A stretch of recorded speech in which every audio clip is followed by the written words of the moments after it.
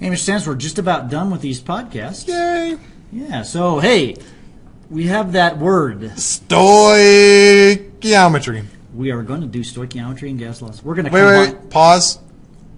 Okay, I think they're done groaning now. Okay. Yeah. Hey, the other thing you need, guys, is your calculator. Yep. This is like the math portion And of the chapter. you should also get well, out actually, your... it's already been mathematical. That's hasn't true. it? Yeah, you should also get out your mole map. Mole map. Yep. We're going to do some stoichiometry. I'm going to combine it with gas laws. So, hey, let's get going. Hey, gas laws and stoichiometry. All right. The problem that we've been dealing is whenever we've done math with gases, we use that cool number, 22.4 liters in 1 mole. And that works great if you're at STP. Most places aren't at STP. And you know where we live? It's never at STP. Never. Yeah, if you live like in Boston in the wintertime, you might be at STP. But we're never here at STP. No, our pressure's too low. We have low pressure. So we get the temperature right. So we have a problem. So standard temperature pressure, as you recall, is 0 Celsius, 1 atmosphere.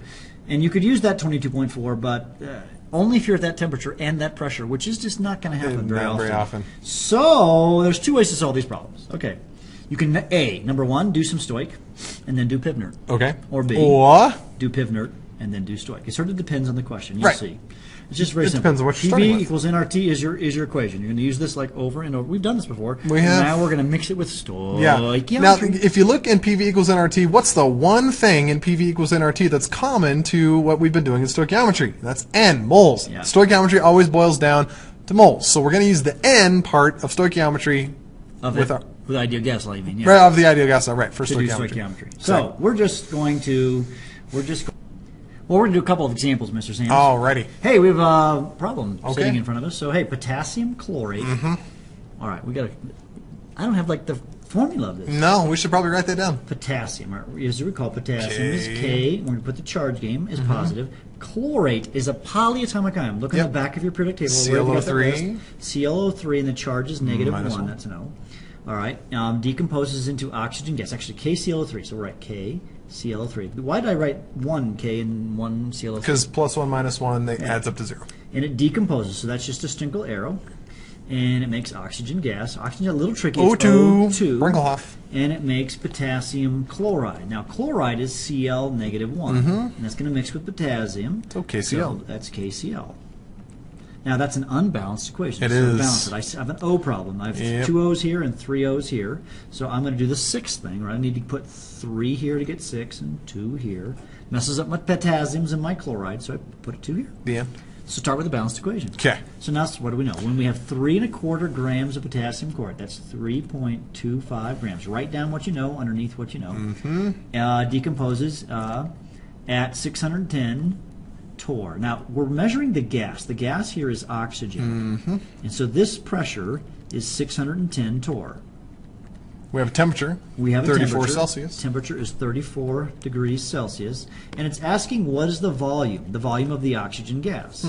So we have almost enough stuff to use at PV equals nRT. We need N. The one thing we're missing is N, but we can get that from stoichiometry. So I'm going to take this 3 1/4 grams and convert to moles of oxygen gas. So watch what I do. I'll say 3.25 grams of KClO3 over 1. Now don't tell me you know the molar mass of potassium chloride off the top of your head. 122.5, Mr. Sands. What? Grams of KClO3 Holy cow! Good grief! to 1 mole. You're a freak of nature. KClO3. If Should you not add know that. K plus Cl plus 3 O's, it adds up to 122.5. Doesn't everybody know that?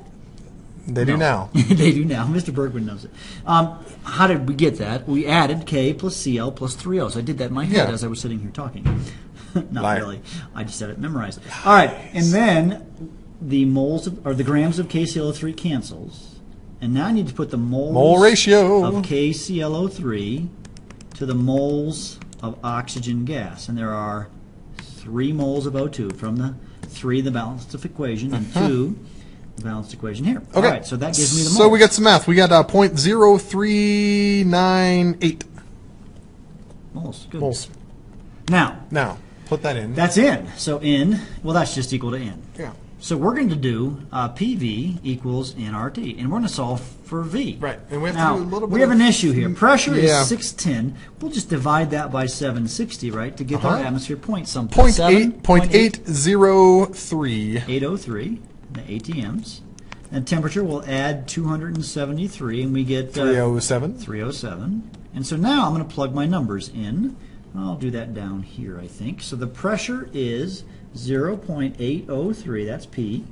That's a P. V is my X, equals N. N is 0.0398 times R. R, remember, that's our constant, 0.0821. And my temperature is 307. Simply divide everything by 0.803. And you get V. And you get V. And you get V to be what? 1.25 liters of oxygen gas. So you'll produce in this reaction this many liters of oxygen gas. All right. Notice what we did is we did some stoichiometry first. That was this part down here. And then we plugged it into the ideal gas law. Well, let's do it in the backwards way, Mr. Sanders. Okay. So let's do